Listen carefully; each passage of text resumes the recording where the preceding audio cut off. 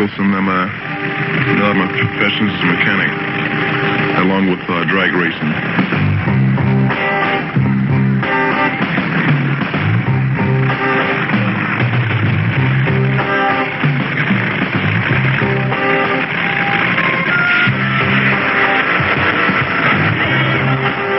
There's books that give you different theories about what another guy tried, but the thing is, to have a better performing engine than the guy who's narrating something to you.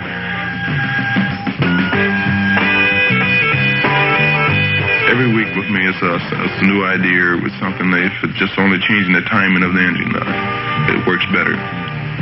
Once you've gone through the different areas and figured out what it takes to make an engine perform to its peak performance, I find it no problem whatsoever when it comes to an everyday car.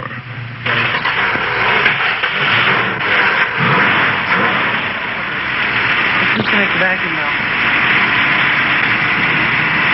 Today there's a little difference in mechanics in the time that I came along with my father. Like, for instance, that he was a general mechanic, and I'm also a general mechanic. But today, each mechanic specializes in a specific thing. Myself, I cover the whole area of automotive repairing. I have to keep real versed on what's going on in the automotive field.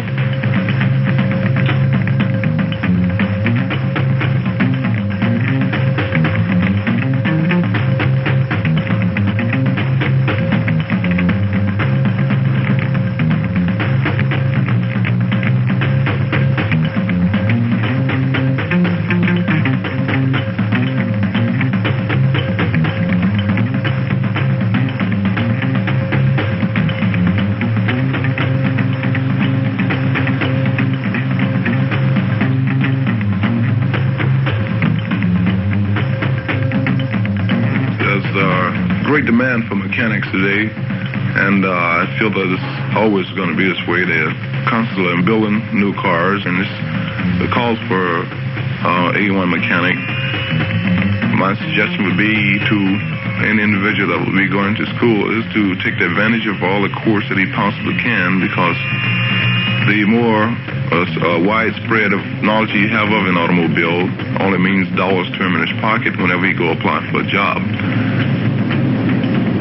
Well, I think a person mostly would have to be mechanically inclined to even want to tolerate the grease and stuff that would be on his hand. When I go to my shop and I go to work, it's just like a man coming home from work, start building a lamp or whatever he's going to do. It's just something I really like. And I think a person who would make a good mechanic would be the same way. He would like it. It would become part of a hobby to him.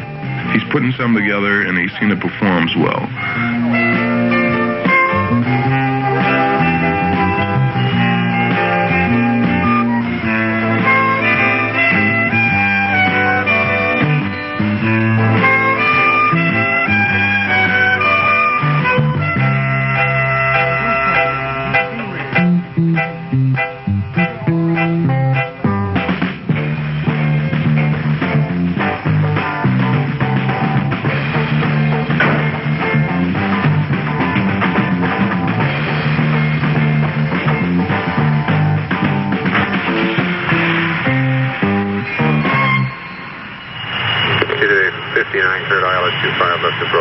Cleared for the 25 left approach, TWA 59. Cleared 63, reduced speed to 200.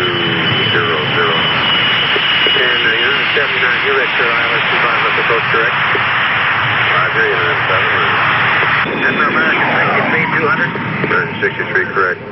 United 31 traffic, 3 o'clock, 4 miles of jet descending for the left. 30.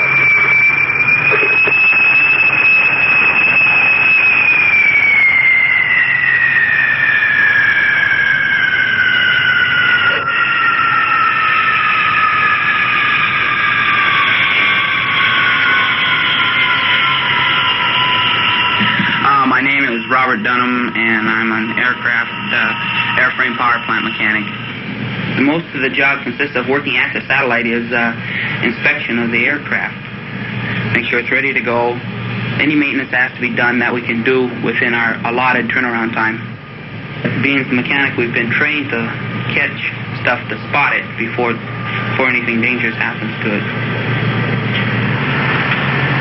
Aircraft still out of trim, referred to. Okay, we'll have to get an inspector.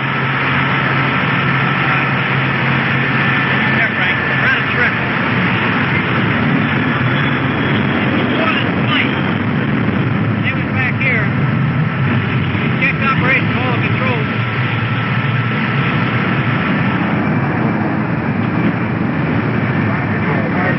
Aircraft 355 at gate 59, over. Okay, what about 548? What's the scene on that?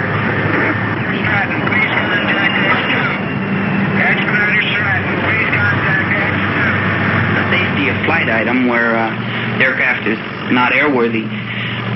We take the time and fix it. If it's a safety item, we'll ground the airplane and send it to the hangar to have it fixed. We take the time, that's all there is. We take the delay on the flight. Actually, the job of maintaining airplanes is everybody's responsibility.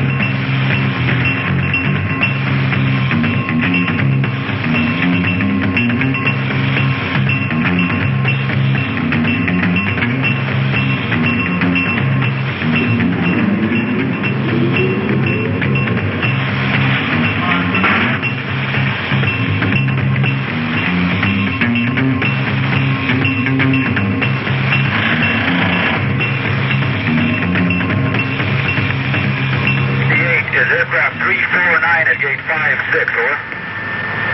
Oh, okay.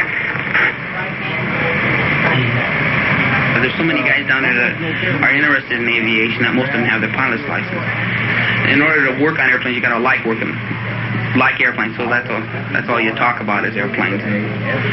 What happens in your experiences since you've been flying and hangar flying.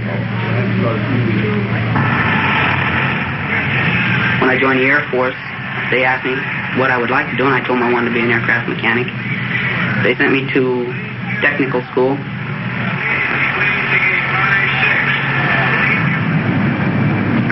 After I got out of the service, I went to Northrop Institute of Technology and got my airframe power plant technician license.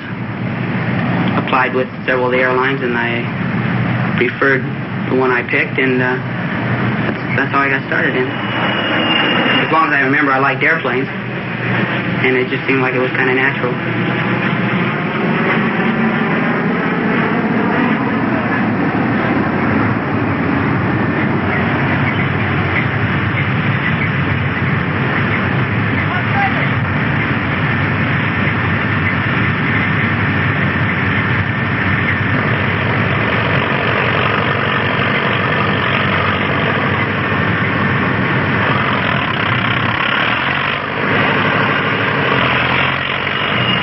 Responsibility of the whole thing is signing your name to saying the aircraft is airworthy for flight.